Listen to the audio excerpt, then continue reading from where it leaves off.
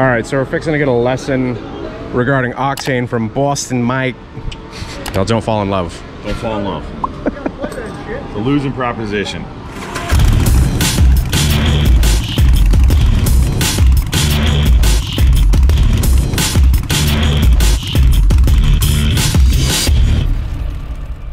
Okay.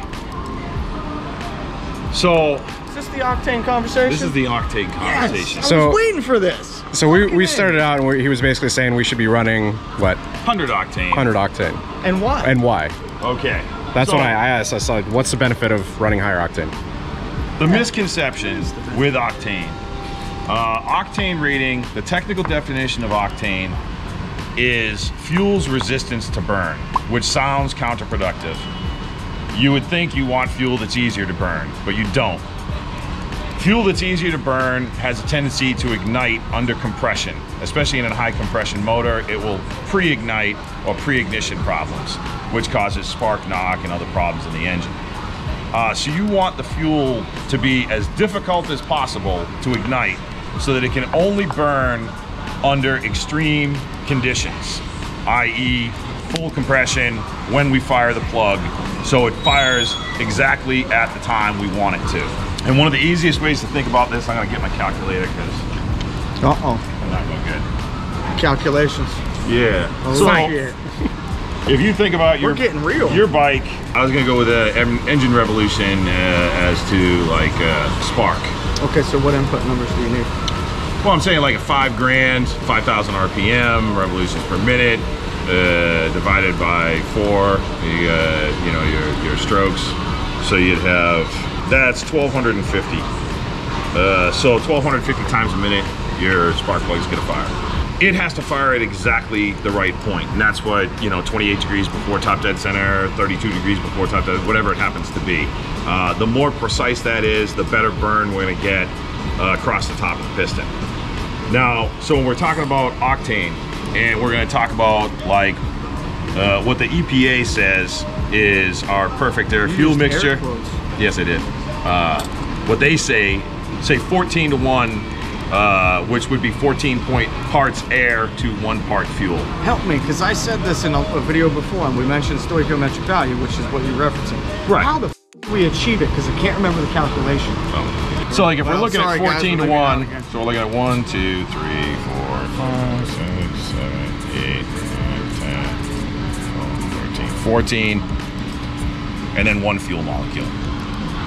So when you're talking, we were discussing earlier, Octane Booster, okay? So to artificially inflate octane numbers. So we're thinking about as the spark plug fires, we'll draw our spark plug over here, and our spark. We're causing a chain reaction across here to ignite that fuel air mixture. Basically what Octane Booster does is it puts in other molecules into this mixture that slow down that process. Basically, they are not going to ignite, or they're more difficult to ignite than the air fuel mixture. And that artificially raises your octane rating just by making it more difficult to burn. So it's like, does it help? Of course it helps. It's gonna slow that down. So again, we have a more controlled burn. It's only gonna ignite exactly when we want it to ignite. And it's more efficient. And it's more efficient.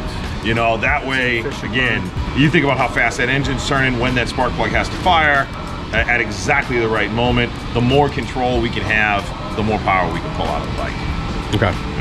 So that's the difference between like Octane Booster versus actual high octane. Well, I mean, both of them, that Octane Booster, basically what it does is puts an inhibitor in there that slows that down, makes it less likely to accidentally combust, where higher octane fuel, that's already built into the fact that, that it's in there.